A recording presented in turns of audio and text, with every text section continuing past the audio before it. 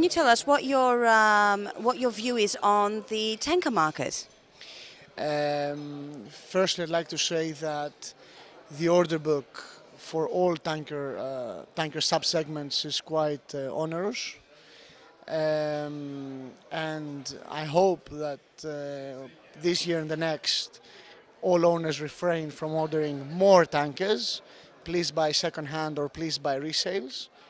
The oil demand is growing at a very slow pace, 1 to 2%. The fleet is growing at a much faster pace. Scrapping is minimal, with very few single hulls around. So by simple mathematics, it doesn't add up.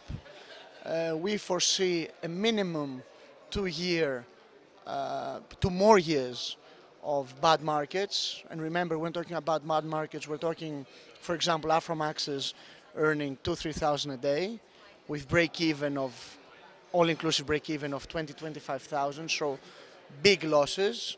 So all owners must refrain from ordering ships in order at least to make the situation better from 2013, mid-2013 onwards.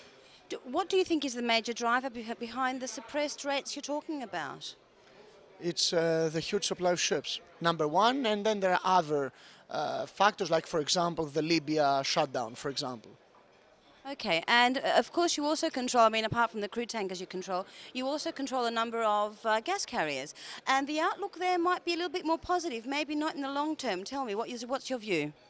Actually, it's funny because it's the exact opposite of the tankers, meaning that the order book for small gas carriers, the ones that we operate in, is actually negative, meaning more ships will become overage this year and the next than ships will be delivered, which is actually an ideal scenario. Moreover, as you might have heard in today's speeches, there is a lot of LNG production, and LPG comes from LNG.